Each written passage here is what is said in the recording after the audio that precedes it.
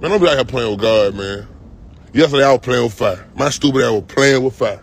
I've always wondered what you were saying on when you were talking about lifestyle. You said that. Yeah, that wasn't me on that part. It was Thug. So yeah, but I can tell you what he say. He say, did a lot of shit just to live this here lifestyle. Nigga living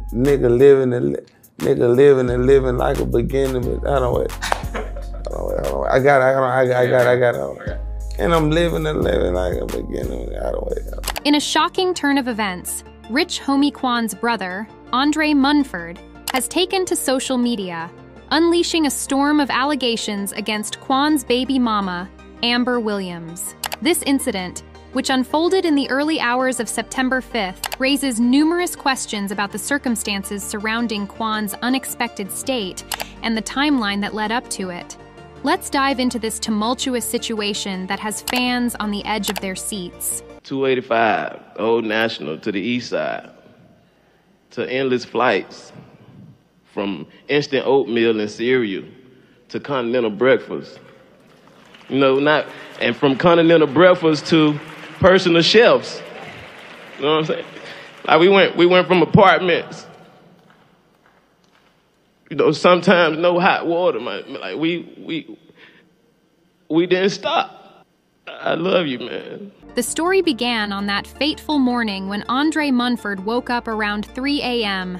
and discovered rich homie Quan asleep on the kitchen floor. In an astonishing revelation, Andre shared that Quan had food in his mouth and seemed to be alive at that moment. This detail is pivotal, as it suggests that Quan was indeed responsive just hours before the later, tragic events unfolded. Rich homie Quan's brother found him asleep on the kitchen floor with food in his mouth, and then moved him to the sofa at 3 a.m., where Quan's girlfriend found him in the morning at 6:45 a.m. and left him there. You see your brother on the floor with a piece of chicken hanging out of his mouth, out of it, and you just gonna drag him to the couch? Yeah, that's wild. And I get it. Some people that be around people that do. Amber Williams, Quan's girlfriend, painted a different picture when she reported the events to authorities. She claimed that she woke up at 6:45 a.m. to take their children to school.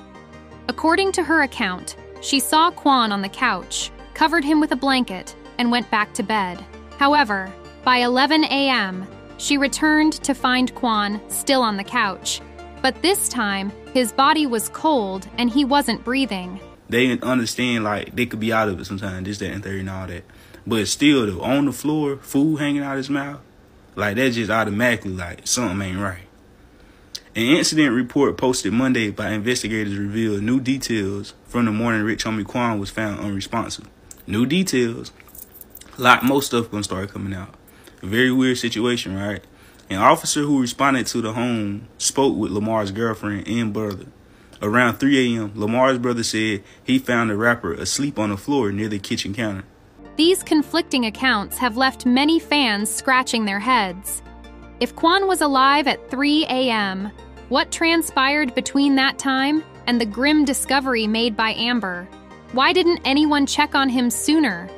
Some fans speculate that perhaps he had already succumbed by the time Amber saw him covered up. This leads to the critical question: did Amber notice any signs that he was in distress? He advised me that it was very unusual because he had food in his mouth. Exactly. He lifted him up and put him on the sofa, the officer wrote in the report. Lamar's girlfriend said she woke up around 6:45 a.m. to get the kids ready for school and noticed that he wasn't in the bedroom. She spotted him asleep on the couch and left to drop the kids off at school. When she returned home, she saw the rapper was still asleep, and she went back to bed. I can't finish reading it because it's blocking it. But it said the police, she woke up around 11 a.m. to check and observed that his body was cold, and you can finish reading that. So that's wild, man. A lot of stuff, just like the Sanya case, after stuff done happen, more and more stuff start to unfold and get to the nitty gritty. So y'all already know, man. I'm gonna keep you updated. Y'all let me know y'all thoughts. Follow for more. The drama doesn't stop there. Following the incident, a slew of women began coming forward, claiming they had relationships with Quan.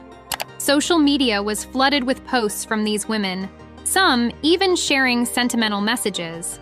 One woman shared a heartfelt message on Instagram, reminiscing about their moments together, while another TikTok user uploaded a video showcasing their intimate moments. This sudden influx of women raises eyebrows about the dynamics of Quan's personal life.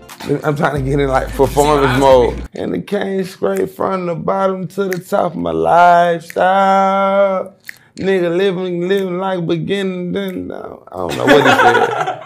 But he said, they're actually words. They're actually words. And I know I'm like, this is just like, I don't know, like a brain fart. I need a little more Casamigo. Yeah, okay. We'll come back to this. With so many voices emerging, it feels like a whirlwind of stories, each adding a new layer to the narrative. Some women described how they felt cherished during their time with Quan, while others expressed sorrow over their shared experiences now being public. As the drama unfolds, fans are left wondering how these revelations will impact Amber and Quan's legacy.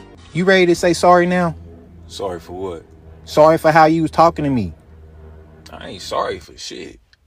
Now, I will apologize about my delivery and how I came across to you with my approach. But I meant all that shit I said, though. Yeah, find you somebody else to fucking play with. Don't keep fucking coming over here playing. Amber's reaction to this wave of revelations has been mixed. Some commenters speculated whether she was aware of Quan's infidelities before his passing. One user remarked, "He chose those women. It's on him." This sentiment resonates with many fans who are scrutinizing the complexity of their relationship.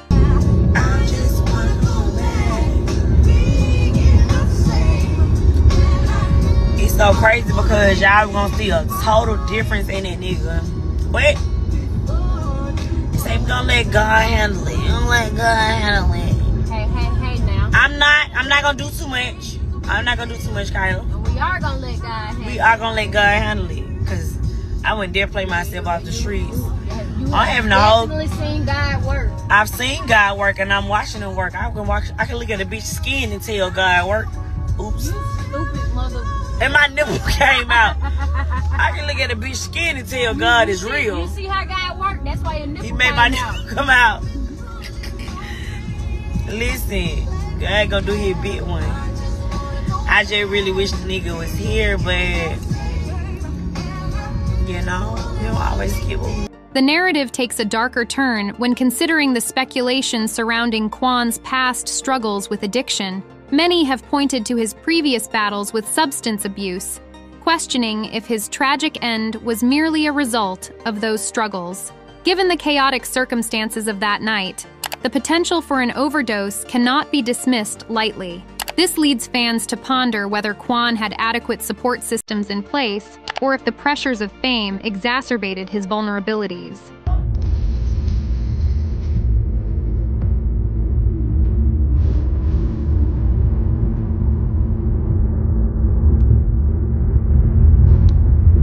See, I can make smoke come out of one nostril and I can make it come out of both. So Bitch, that's for real. Is Pepe coming out? Yes, I can. This is tree that came down when I got into it with Sean Baby Mom.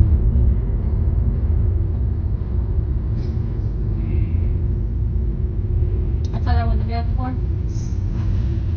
Yep. Oh, I'm not fine. Yep. I went to jail for assault. He said, we do want y'all to have a better relationship. I'm gonna have an awesome relationship when that toxicology report come back. I went to jail and got transported out here. I was like, As stories surface about his attempts to seek help and the challenges he faced, the conversation shifts from mere blame to understanding the mental health aspects intertwined with his life. However, there are also theories suggesting that foul play could be involved. With all the turmoil surrounding Young Thug's ongoing legal issues, some fans have been connecting the dots, wondering if Quan's demise could somehow be linked to the larger criminal framework in which he was once involved. The whispers about potential drugs being laced or bad decisions made in desperate moments add another layer of complexity to the tragic story. It's kind of like a blur to me, only because it was happening so fast, and like, man, I got a catalog, and you got to think, I only had like a 3-year run, and like the catalog I do in shows, man, I'm putting on an 1.5-hour show. You know what I'm saying? So it's like, that time for me, it was different, it was life-changing, you feel me? Especially coming from jail, then 2 years later, I'm a millionaire, and money got in my head fast too, you know what I'm saying? You feel me? It slowed me down, you know what I mean? But I feel like God don't make mistakes. I'm still here 10 years later. Beyond the immediate drama, the fallout from this incident highlights a troubling trend in the world of hip-hop. The culture surrounding these artists often romanticizes a lifestyle filled with excess, leading to dire consequences. Quan's story serves as a somber reminder of the price that many pay for fame and fortune. It's a stark contrast to the glamorous image often portrayed in music videos and social media posts.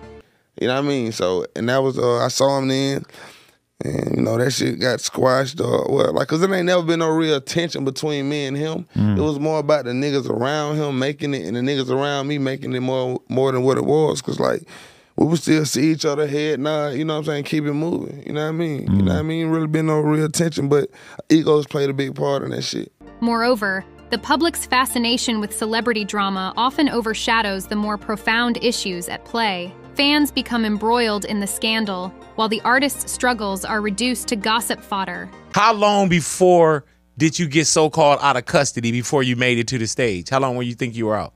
Probably like 45 an hour. Yeah. You take a bath in the jail right fast so I could just... The fact that multiple women have come forward since Quan's passing speaks to a deeper cultural narrative about relationships in the entertainment industry. Are these relationships built on genuine connection? Or are they merely transient interactions, fueled by fame and notoriety? Go ahead and put on clothes. I don't need to try to rent a home, get in no shower, and then let me take a bath here. I'm like, man, so you went then really from the cage to the stage? Yeah, my mom I'm like, bring the clothes to the jail. Just gonna take a bath in the jail and like do this. She like, nah, no, let's go. Andre Munford's vocal accusations against Amber Williams add yet another layer to this complicated story.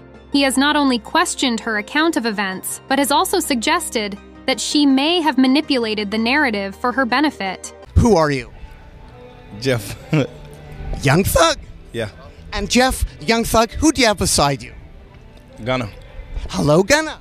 What's up? And also I was wondering... I'm leaving the place. Where you at? And I was wondering, what is Young Thug doing right now? Am I gonna see you? He working. This public airing of grievances indicates a fractured family dynamic that could further complicate matters in the future. How will these revelations affect their children? The implications extend beyond the individuals involved and into the lives of the innocent bystanders caught in the crossfire. And have you seen a lot of Young Thug working? Yes. And here is Young Thug on the phone, and Young Thug...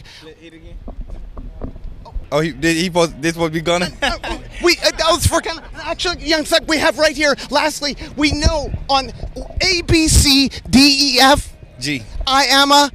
Gangster. This situation is a classic example of how personal tragedies can spiral into public spectacles. With both Amber and Andre sharing their narratives, the media has seized the opportunity to sensationalize every detail. The public discourse around this incident highlights the challenges that families face in dealing with loss, while simultaneously grappling with public scrutiny. Young Thug told me something before, like, it was so crazy, free Young Thug, free Thug. He was telling me like, we don't come from the same city, but we coming from the same place, the same environment. It's like, in this game, you ain't gonna even like to hear this, but I can tell you got a pure heart. I can see how you moving with your people, but in this game, to get where you going, you have to be fake. You almost have to be fake sometimes. Yeah. As the story continues to unfold, fans and followers of Rich Homie Quan are left with more questions than answers. What truly happened in those critical hours between 3 a.m. and 11 a.m.? Was there foul play involved, or was it simply a tragic culmination of past struggles? The complex web of relationships, accusations, and public speculation paints a stark picture of the challenges faced by artists navigating their personal lives amidst the glare of the spotlight. You know what I'm saying? You got to play the part, and you get what I'm saying? Just smile the whole time in your head, this ain't even really where I want to be, this what's going on. Yeah. You know what I'm saying? You just have to play the part. So I fed off that. Shout out to Thug, Free Thug again, and yeah. That's some real advice right there. That's some real advice. There's gonna be days where you're not in the mood, but you have to smile through it and act like you're happy to be somewhere that you're not. You gotta keep pushing no matter what. Sometimes you have to do what you don't want to do. While this incident has provided ample gossip and speculation, it also serves as a reminder of the very real consequences of the lifestyle that many in the hip-hop community lead.